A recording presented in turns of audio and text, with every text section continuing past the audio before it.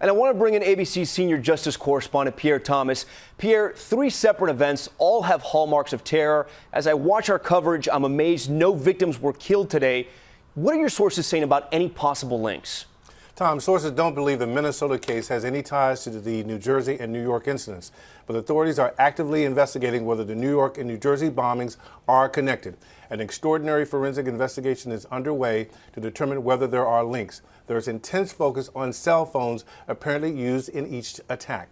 Make no mistake, this is an extremely tense moment for law enforcement. These 3 cases are a reminder that the country remains in a high-tempo threat environment where authorities are especially concerned about so-called lone wolves.